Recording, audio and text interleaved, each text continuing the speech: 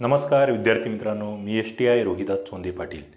आपण या ठिकाणी इयत्ता 11वीचा नवीन इतिहास बघतो आहे आणि हा इतिहास प्राचीन व मध्ययुगीन भारताचा आहे, जो की राज्यसेवा पूर्व परीक्षा आणि सरळ सेवेच्या सगळ्या एक्झाम, ज्याच्यामध्ये तलाठी, ग्रामसेवक, पोलीस भरती, इतर क्लरिकल एक्झाम्स याच्यासाठी महत्त्वाचा आहे आणि त्या ठिकाणी याच्यावर प्रश्न विचारले जातात। याच्या आधीचं प्रकरण आपण ताम्रपाषाण युग बघितलेलं आहे मित्रांनो। त्याच्या संदर्भातले एक दोन लहानसे प्रश्न मी विचारतो जे तुम्हाला आले पाहिजे, कोणत्या परीक्षेला येऊ शकतात।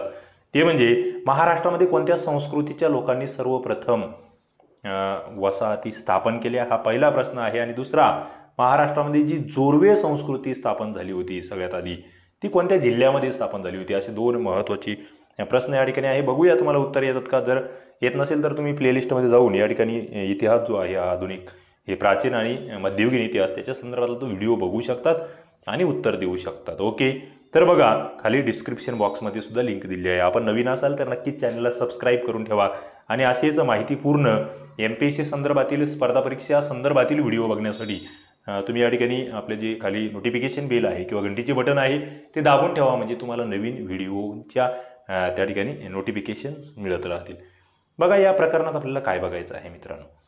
वैदिक संस्कृती काय आहे मित्रांनो। आपण अत्यंत परीक्षाभिमुख बघतो आहे, तुम्हाला माहीत आहे। मी अत्यंत कमी वेळेमध्ये त्या ठिकाणी ती प्रकरण कव्हर करतो आहे आणि थोडक्यात तुम्हाला एक आयडिया आम्हाला आणून द्यायची आहे। ओके, वैदिक संस्कृती, वैदिक वाङ्मय, भाषाशास्त्र आणि पुरातत्व। पुढचं वैदिक वाङ्मय आणि समाज रचना। वैदिक वाङ्मयातून उलगडणारी पूर्व वैदिक काळातील संस्कृती आणि उत्तर वैदिक काळ, हे मुद्दे आपल्याला या प्रकरणामध्ये बघायचे आहे। बघा मित्रांनो, वैदिक संस्कृतीमध्ये आपल्याला काय बघायचं। अनेक वर्षाच्या शास्त्रीय संशोधनानंतर हडप्पा संस्कृतीच्या नाशाला कोणी बाहेरून आलेले लोक कारणीभूत नसून नैसर्गिक आपत्ती आणि पर्यावरणाचा ऱ्हास या गोष्टी अधिक जबाबदार आहेत, हे स्पष्ट झालेलं आहे। परंतु हे आर्य कोण होते? ते भारताबाहेरून आले की प्रथमपासूनच भारतात होते? त्यांच्या संस्कृतीचे पुरातत्वीय अवशेष कोणत्या प्रदेशात सापडतात आणि ते कसे ओळखायचे, अशा अनेक प्रश्नांची निश्चित उत्तरे अजूनही मिळालेली नाहीत। त्यांच्या संस्कृतीची माहिती त्यांनी रचलेल्या वैदिक वाङ्मयातून मिळते। हे वाङ्मय मूलतः वैदिक जनसमूहांच्या देवताविषयक श्रद्धा आणि त्या देवतांची त्यांनी केलेली स्तवनी अशा स्वरूपात आहे। म्हणजे आर्य कोण होते हा प्रश्न तुम्ही याच्या आधी ऐकला असेल मित्रांनो। वैदिक लोकांची जी भौतिक जीवन पद्धती आहे त्याच्याबद्दल काही उल्लेख ओघाओघाने वाङ्मयात येतात। तसेच त्यांचा देव जो आहे इंद्र यांनी शत्रूवर मिळवलेल्या विजयाचे संदर्भ त्यामध्ये आहेत। वैदिक संस्कृतीच्या काळाबद्दल वेगवेगळी मते आहेत। तथापि इसवी सन पूर्वी 1500च्या सुमारास वैदिक लोकांनी ऋग्वेदाची रचना केली। इसवी सन पूर्व 1500 याबद्दल सर्वसाधारण एकमत आढळतं आहे। लोकमान्य टिळक जे आहेत त्यांनी ग्रह ताऱ्यांच्या स्थितीगतीच्या आधारे हा काळ इसवी सन पूर्व 6000 वर्ष इतका प्राचीन असल्याचे गणित मांडले। तसेच आर्यांचे मूळ स्थान हे उत्तर ध्रुवीय प्रदेशात होते असे मत लोकमान्य टिळक मांडत आहेत। मित्रांनो, माहीत असलं पाहिजे तुम्हाला हे। ओके, वादविवादांच्या या वाटेवरचा प्रवास इसवी सनाच्या 16व्या शतकात सुरू झाला। तोपर्यंत आर्य या संकल्पनेचा उगमच झालेला नव्हता। 16व्या शतकामध्ये पाश्चात्य अभ्यासकांचे लक्ष हे संस्कृत आणि लॅटिन ग्रीक भाषांमध्ये असलेल्या अनेक साम्यस्थळांकडे वेधले गेले। त्यातून इंडो युरोपियन भाषागट ही संकल्पना उदयाला आली आणि त्या भाषेची जननी म्हणता येईल अशी त्या ठिकाणी आपण बघतो आहे। अशी एका भाषेचा शोध घ्यायला सुरुवात झाली।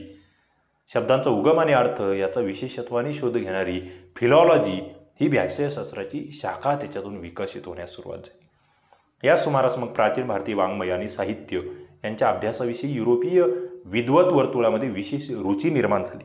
त्याची परिणती इसवी सन 1784 विल्यम जोन्स यांनी एशियाटिक सोसायटी ऑफ बेंगॉल या संस्थेची स्थापना करण्यात झाली। या काळात प्राचीन भारतीय संस्कृत ग्रंथाचे संकलन, अनुवाद यासारखी कामे सुरू झाली। वैदिक वाङ्मयाच्या आणि पुरातत्वीय संस्कृतीच्या संशोधनाला याच्यातून चालना मिळाली। मित्रांनो, या दोन क्षेत्रातील संशोधनाच्या आधारे वैदिक वाङ्मयाचे निर्माते हे पश्चिमेकडून आले आणि येताना अश्वविद्या, आर्याची चाके असलेले वेगवान रथ, रथावर आरूढ होत असरे चालवण्याची विद्या हे बरोबर घेऊन आले। थोडक्यात त्यांची युद्धविद्या भारतातील तटबंदीयुक्त नगरामधून राहणाऱ्या हडप्पा लोकांच्या युद्धविद्येपेक्षा अधिक प्रभावी होती। हडप्पा संस्कृतीचे लोक म्हणजे वैदिक वाङ्मयामध्ये शत्रू म्हणून उल्लेख असलेले दस्यू यासारख्या कल्पना रुजत गेल्या। मित्रांनो, पुरातत्वीय संशोधनाच्या आधारे आता हे स्पष्ट झालेले आहे की हडप्पा संस्कृतीचा उगम, नागरी हडप्पा संस्कृतीचा विस्तार आणि ऱ्हास या सर्व इतिहास हा जो आहे हा प्रामुख्याने अफगाणिस्तान, बलुचिस्तान, इराण या प्रदेशांचे काही भाग, पंजाब, हरियाणा, राजस्थान आणि गुजरात या भागात घडलेला आहे. वैदिक वाङ्मयाच्या उल्लेखांच्या आधारे वैदिक संस्कृतीचा भौगोलिक परिसरही याच परिसरातील आहे, परंतु वैदिक संस्कृतीच्या कालक्रमाबद्दल एकवाक्यता नसल्यामुळे वैदिक व हडप्पा संस्कृतीचा एकमेकांशी नेमका कसा आणि काय संबंध होता याबद्दल अनेक लोकांनी भाष्य केले असले तरी निश्चित विधान मात्र करता येत नाही. कालक्रमाच्या दृष्टीने आपण जर पाहिलं तर हडप्पा संस्कृती ही आधीची, नंतरची उत्तर हडप्पा संस्कृती म्हणजे वैदिक लोकांची संस्कृती अशी मानण्याकडे बहुतेक तज्ज्ञांचा कल आहे, हे तुम्हाला लक्षात घ्यावं लागेल. मित्रांनो, या ठिकाणी एक तक्ता आहे. हा तक्ता आपण थोडासा आधी अभ्यासू. बघा, 12व्या शतकातील जे युरोपियन अभ्यासक आहे यांच्या वर्तुळामध्ये विविध भाषांचा संदर्भात एक भाषागट आणि त्या गटातील भाषांची एक जननी भाषा अशी संकल्पना गृहीत धरून त्यासंबंधी चाचपणी करण्यास सुरुवात झाली. असे असले तरी संस्कृत आणि लॅटिन या भाषेमध्ये काही प्रत्यक्ष दुवा असू शकतो या कल्पनेने मूळ धरण्यास 18वे शतक उजाडले. या कल्पनेचा नेमका उगम केव्हा झाला असावा याचा मागोवा घेताना 16व्या शतकाकडे लक्ष वेधले जाते. 1883 मध्ये फिलिपो सासेटी नावाचा एक इटालियन व्यापारी केरळमधील कोचीन येथे आला 1583 मध्ये. त्यानंतर तो मायदेशी कधी परतलाच नाही. तो भारतामध्ये कोची आणि गोवा येथे राहिला. भारतातील वास्तव्यात त्याने त्याच्या घरच्या लोकांना लिहिलेल्या सविस्तर पत्रामध्ये त्याने भारतातील जीवनमान, भाषा, संस्कृती यांचे तपशीलवार वर्णन केले. अशा रीतीने भारतीय समाजाचे सूक्ष्म निरीक्षण करून त्यांचे वर्णन करणारा तो पहिला युरोपियन पुरुष होता. त्याने संस्कृत भाषेचाही अभ्यास केला. या अभ्यासात संस्कृत आणि लॅटिन शब्दांमधील साम्य त्याच्या लक्षात आली आणि या साम्याची नोंद करणारा तो पहिला युरोपियन होता. इंडो युरोपियन भाषेचे मूळ एक असावे या कल्पनेला चालना देणारा हा पहिला युरोपियन फिलिपो सासेटी, हे नाव तुम्ही मित्रांनो लक्षात ठेवलं पाहिजे.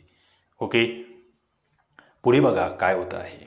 पूर्वेला आपण बघतो आहे घग्गर आकरा आहे, पश्चिमेला सिंधू, पंजाबमधील शतद्रू जिला शतलज म्हणतात. मित्रांनो, हा प्रश्न येऊन गेलेला आहे याच्या आधी. या नद्यांची जुने नावं काय आहेत? जोड्या लावा म्हणून विचारला प्रश्न आहे. तुम्ही जर बघितल्या प्रश्नपत्रिका तर तुमच्या लक्षात येईल. आपण यावर विश्लेषण केलेलं आहे, आपल्या चॅनलला ते टाकलेलं आहे. बघा, शतद्रू सतलज नदीचं जुनं नाव आहे. बिपाश बियास नदीचे जुने नाव आहे. आसिकनी चिनाब नदीचे जुने नाव आहे. परुसनी रावी नदीचे जुने नाव आहे. तर वितस्ता ही झेलम नदीचे जुने नाव आहे. म्हणजेच हा सप्तसिंधूचा प्रदेश या ठिकाणी मांडला गेला. याशिवाय अफगाणिस्तानमधील जे काबूल आहे त्याला कुभा हे नाव आहे. गोमाल गोमतीचं गोमाल नाव आहे. स्वात खोऱ्याला सुवास्तो असे नाव आहे. हे सगळे नद्यांचे उल्लेख. या सर्व नद्यांच्या प्रदेशाला वैदिक लोकांनी देवनिर्मित देश असेही म्हटलेले आहे. परंतु ते या प्रदेशात केव्हा आले, कुठून आले यासंबंधीचे काहीही उल्लेख आपल्याला सापडत नाही. आता मित्रांनो, वैदिक लोक हे प्रथमपासूनच सप्तसिंधूच्या प्रदेशात राहत होते, ते बाहेरून आले नाहीत असे काही विद्वानांचे म्हणणे आहे. हडप्पा लोकांची संस्कृती आणि सप्तसिंधू प्रदेशातील वैदिक लोक हे एकच होते का या प्रश्नाचे उत्तर शोधण्यात संशोधक आता गुंतलेले आहेत. अर्थातच त्यांना अद्याप निश्चित उत्तर मिळालेले नाही. हडप्पा लिपी वाचण्यात निर्विवाद यश मिळाले तर कदाचित या प्रश्नाचे उत्तर मिळेल असे संशोधकांना वाटते आहे. बरं, चला मग आता हे वैदिक वाङ्मय काय आहे, समाजरचना काय आहे, सगळ्यात महत्त्वाचं सध्या भारतातील सर्वात प्राचीन साहित्य असं या वैदिक वाङ्मयाला मानलं जातं. सध्या वैदिक वाङ्मयाची भाषा ही संस्कृत आहे. याच्यामध्ये ऋग्वेद, यजुर्वेद, सामवेद आणि अथर्ववेद असे 4 वेद म्हणजेच वैदिक वाङ्मयाचा मूळ गाभा आहे, हे लक्षात ठेवा. या 4 वेदाच्या ग्रंथांना संहिता असे म्हणतात. वेद म्हणजे जाणणे आणि वेद म्हणजे ज्ञान असा अर्थ आहे. वेद मौखिक परंपरेने जतन केले गेले हेही तुम्हाला लक्षात घ्यावं लागेल.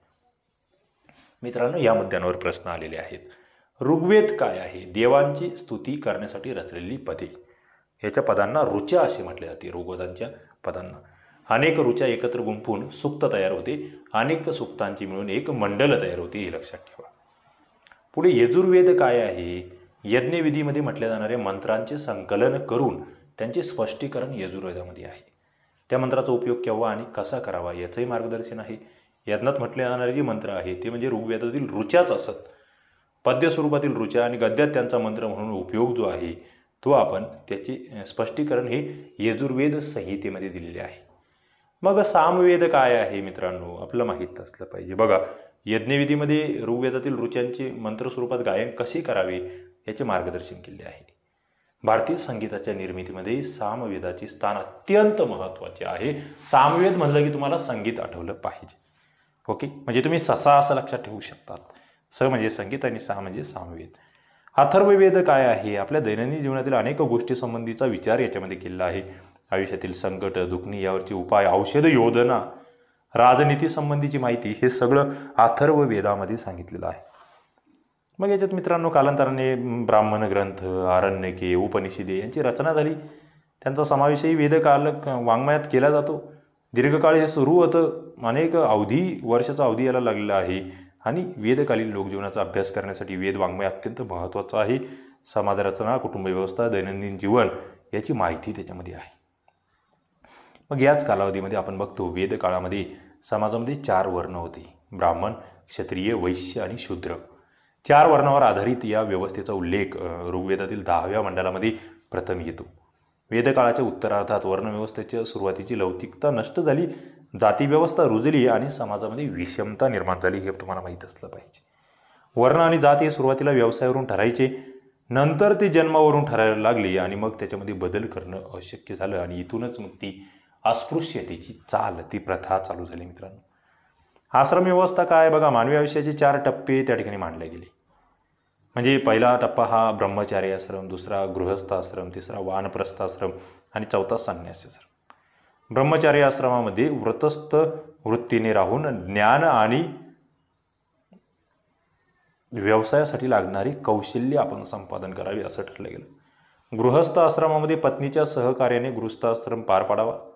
वानप्रस्थाश्रमामध्ये गृहस्थाश्रमाच्या कर्तव्यातून निवृत्त होऊन आवश्यकता भासल्यास मुलाबाळांना मार्गदर्शन करावी आणि ईश्वर चिंतनामध्ये वेळ घालवावा अशी सर्वसाधारण कल्पना होती. वानप्रस्थाश्रमामध्ये मनुष्य वस्तीपासून दूर राहावे असे सांगितलेले होते. आणि शेवटचा संन्यासी आश्रम. शेवटच्या टप्प्यात मात्र व्यक्तीने सर्व मायापाशांचा त्याग करून दूर निघून जावे. दीर्घकाळ एके ठिकाणी वस्ती करू नये असे निर्बंध घातलेले होते. वैदिक वाङ्मयापासून उलगडणारी पूर्व वैदिक काळातील संस्कृती. पुढचा मुद्दा मित्रांनो, ऋग्वेदकालीन संस्कृती ही पूर्व वैदिक काळातील संस्कृती आहे. सप्तसिंधू प्रदेशात राहणाऱ्या वैदिक लोकांच्या जनसमूहाच्या नावांचा उल्लेख ऋग्वेदात आढळतो. पुरू, आणू, यदू, द्रुहू, तुर्वर्स यासारख्या जनसमूहांची नावे त्यात आढळतात. हे जनसमूह शेती करणारे होते. ऋग्वेदामध्ये आपण बघतो परुष्णी म्हणजे रावी नदीच्या तीरावर वैदिक जनसमूहामध्ये युद्धाचा उल्लेख आहे. 10 जनसमूहांच्या प्रमुखामध्ये झालेले युद्ध दाशराज युद्ध म्हणून ओळखले जाते. सिंधू जे प्रदेश आहे इथे आपण बघतोय वास्तव्यांच्या याचा उल्लेख दास किंवा दस्यू किंवा पणी असा केलेला आहे. पणी हे वैदिक लोकांना त्यांचे शत्रू वाटायचे, वैदिक लोकांच्या गाळी पळवून नेत असायची, हे लक्षात ठेवा. ऋग्वेदातील जनसमूहाच्या स्थिर गाव असा त्यांच्या संकुलाला आणि त्यामध्ये लोकांसाठी कृष्टी अशी संज्ञा होती. कृष म्हणजे नांगरट आणि नांगरट करणाऱ्या शेतकऱ्यांचा जनसमूह, त्यांच्या गाव वसाहती म्हणजे कृष्टी ही एक नवीन कन्सेप्ट या ठिकाणी मित्रांनो आपल्याला कळते आहे. ऋग्वेदाच्या 10व्या मंडलामध्ये शेतीचे महत्त्व जाणून घेणे महत्त्वाचे आहे असं सांगितलेलं आहे. नांगराचा फाळ नांगरट करणाऱ्या शेतकऱ्याला अन्न मिळवून देतो असंही म्हटलेलं आहे. अश्विन आणि चंद्र या देवतांचा शेतीशी संबंध आहे. दोघे अश्विन नांगर धरतात आणि विपुल अन्न त्या ठिकाणी मिळवून देतात असं या ठिकाणी म्हटलेलं आहे. काही गोष्टी ज्या माहीत असायला हव्या. उत्तर हडप्पा संस्कृतीचे लोक म्हणजे या ठिकाणी वैदिक लोक असा एक मतप्रवाह आहे. आपण बघतो उत्तर हडप्पा संस्कृतीच्या लोकांना प्रतिकूल हवामानामुळे आणि नैसर्गिक आपत्तीमुळे स्थलांतर करावं लागले. ते भारतात पूर्वेकडे गंगा यमुनाच्या दुआबात आणि भारताबाहेर पश्चिमेकडे इराण, इराक आणि इजिप्त या देशामध्ये पोहोचले असे मानले जाते. हे सिद्ध करण्यासाठी इराकमधील बोगाजकुई येथे मिळालेल्या हिट्टाईट आणि मिट्टाने या जमातीमध्ये झालेल्या तहातील इंद्र, वरुण, नासत्य अशी वैदिक देवतांची नावे आणि भारताबाहेर पश्चिमेकडील देशामधून उजेडात आलेल्या पुरातत्वीय पुराव्यांचा आधार या ठिकाणी घेतला जातो. नेमके याच पुराव्यांच्या आधारे वैदिक लोक पश्चिमेकडून भारतात आले असा पक्ष अनेक पाश्चात्य आणि भारतीय विद्वानांकडून मांडला गेला. इतिहास लेखनातील कूटस्थळे ही सैद्धांतिक आणि वैचारिक वादातून कशी निर्माण होतात हे याचे उदाहरण आहे. पुढचा मित्रांनो मुद्दा या ठिकाणी आहे भारतीय उपखंडातील पुरातत्वीय पुरावा आणि वेदातील वाङ्मयीन पुरावा यांचा समाधानकारक समन्वय साधून त्यांच्या आधारे एक पूर्णतः स्पष्ट असे चित्र उभे करणे अजून तरी शक्य झालेले नाही. तरीही सप्तसिंधू प्रदेशातील वैदिक जनसमूहांनी उत्तर काळात 2 मार्गावरून स्थलांतरित केले या बाबतीत मात्र निश्चित आहे. वैदिक साहित्यामध्ये त्याचा उल्लेख आपण उत्तरपथ आणि दक्षिणापथ असा करतो आहे। हे दोन्ही मार्ग ज्या प्रदेशातून जातात त्या प्रदेशाची भौगोलिक रचना बदलत जाते, तेथील पर्यावरणामध्येही फरक आहे ही बाब लक्षात घेतली तर प्राचीन काळी दुर्गम अशा भौगोलिक परिसरामधून सुरू असलेले दळणवळण आपल्या लक्षात येते। पुढे उत्तरपथाचा जर विस्तार आपण बघितला तर मध्य आशिया, सप्तसिंधूचा प्रदेश, ते पूर्वेकडील हिमालयाच्या पायथ्याचा प्रदेश, तेथून गंगा यमुनेचा दुआब, तेथून गंगेच्या मुखापुढील प्रदेश असं आपलं म्हणता येईल। दक्षिणी पथ जर बघितलं गंगा यमुनाचा दुआब आणि दक्षिणेतील प्रदेश यांना जोडणारा हा आहे। सिंध प्रांताचा दक्षिणेकडील भाग म्हणू आपण कच्छ, राजस्थान, माळवा, तेथून दख्खनचे पठार हा विस्तार आहे। आणि मग हडप्पा संस्कृतीचे लोक या मार्गाने स्थलांतर्गत महाराष्ट्रात पोहोचले हे आपल्याला या ठिकाणी म्हणावं लागेल। ओके, पुढचा मुद्दा मित्रांनो या ठिकाणी आहे उर्वरा म्हणजे काय। नांगरट केलेली उपजाऊ जमीन म्हणजे उर्वरा। इंद्र हा उर्वरापती आहे। सातू हे वैदिक लोकांचे प्रमुख पीक होते हे तुम्हाला इथे लक्षात ठेवायचं आहे मित्रांनो। सातू सिंचनासाठी पाण्याच्या विहिरीतील पाण्याचा उपयोग करायची। ऋग्वेदाच्या 10व्या मंडलामध्ये हा उल्लेख आहे। विहिरीतील पाणी काढण्यासाठी गाडगे बांधलेल्या दगडी चक्राचा, ज्याला रहाट गाडगे असं म्हणायचे, त्याचा उपयोग व्हायचा। दगडाच्या चाकावरील गाडग्यांचे पट्टे घट्ट कसण्याचा उल्लेख यामध्ये आहे। ऋग्वेदामध्ये वरुणाच्या 1000 दारे असणाऱ्या राजवाड्याचा उल्लेख आहे। हे वर्णन रूपक, कवीचा, कल्पनाविलास या स्वरूपाचे आहेत। तशा स्वरूपाच्या ऋग्वेदातील स्थापत्याचे पुरातत्वीय अवशेष मात्र अजून उपलब्ध झालेले नाही हे आपल्याला लक्षात घ्यावं लागेल। पुढे मित्रांनो वैदिक लोक हे शेती, मित्रांनो पुढचा मुद्दा आपल्यासाठी इथे महत्त्वाचा आहे। काय? वैदिक काळातील लोक हे शेतीसोबत पशुपालन सुद्धा करायचे। पशुपालनामध्ये गाई, गुरे, म्हशी, घोडे यांचा समावेश होता। पोषण हा त्या पशुधनाचे रक्षण करणारा देव होता। ऋग्वेद काळात जर आपण बघितलं रथकार, रथ बनवणारा, तक्षण, सुतार हे महत्त्वाचे कारागीर आहेत, हे तुम्हाला लक्षात घ्यावं लागतं। इथे जर बघितलं रथकाराला रथाची रचना करण्याबरोबरच सुतार कामाचे उत्तम ज्ञान आवश्यक होते। सुतार लाकडी पत्रे, यज्ञातील विधीसाठी लागणारी उपकरणे, स्वयंपाकाचे उपकरणे इत्यादी बनवायची। ऋग्वेदामध्ये 100 वल्ली हरित्रम असलेल्या शिडांच्या नावांचा उल्लेख आहे। या गोष्टीवरून वेदकाळातील सुतारांच्या कौशल्याची कल्पना येते। ऋग्वेदामध्ये आपण जर बघितलं तर कुंभकारासाठी काही संज्ञा आहेत। उखा म्हणजे स्वयंपाकासाठी वापरायचे भांडे, तसेच पात्र, कुंभ, कलश यासारखे शब्द आहेत। कुंभकाराचा एक कारागीर म्हणून उल्लेख प्रथम यजुर्वेदमध्ये येतो। त्यासाठी कुलाल अशी संज्ञा वापरलेली आहे। कोणासाठी मित्रांनो? कुंभकारासाठी। मित्रांनो नवीन परीक्षा ज्या असणार आहे आता MPSCच्या राज्यसेवा पूर्वच्या, त्या ठिकाणी या कन्सेप्टवर नक्कीच प्रश्न येण्याचे चान्सेस असतील, कारण की 11वीचं हे नवीन पुस्तक 100% आयोगाकडून रेफर केल्या जाईल, यात काही शंका नाही। बघा पुढे वय्य म्हणजे काय तर विणकर, आणि वय्या हे त्याचे श्रीलिंगी रूप ऋग्वेदामध्ये आपलं आढळते। त्याखेरीज वस्त्रोद्योगाचा निर्देश करणारे तंतुम, ताना, ओतुम, बाणा, विणकराची कांडी, तसर इतर शब्दही ऋग्वेदामध्ये आहे। ऋग्वेदामध्ये लोकरी, उरणा म्हणजे लोकर वस्त्राचा उल्लेख आहे, मात्र सुती किंवा रेशमी वस्त्राचा उल्लेख नाही आहे। पुढे चर्मन्मा म्हणजे चामड्याचे काम करणारा कारागीर, चामड्याच्या अनेक वस्तूंचा उल्लेख याच्यामध्ये आहे। धातूमध्ये हिरण्य म्हणजे सोने आणि आयस म्हणजे तांबे, कास्य आणि लोखंड या धातूच्या वस्तू बनवल्या जात, परंतु या काळात लोखंडाचा उपयोग मात्र मर्यादित आहे। धातूंच्या वस्तू बनवणाऱ्या कारागिराला कारमार असं म्हटलं जायचं। समाजामध्ये चातुर्वर्ण व्यवस्था आहे। शेवटच्या टप्प्यामध्ये प्रथम उल्लेख ऋग्वेदाच्या 10व्या मंडलात आहे जे ओके। वाहनाच्या संदर्भात रथाचा उल्लेख याआधी आहे। गाड्याला आनस असा शब्द होता। नद्यांमधून होणाऱ्या वाहतुकीला नाव्य असा शब्द होता। पुष्यन हा देव भूमार्गाचा, वरुण आणि आश्विन हे देव जलमार्गाचे अधिपती होते।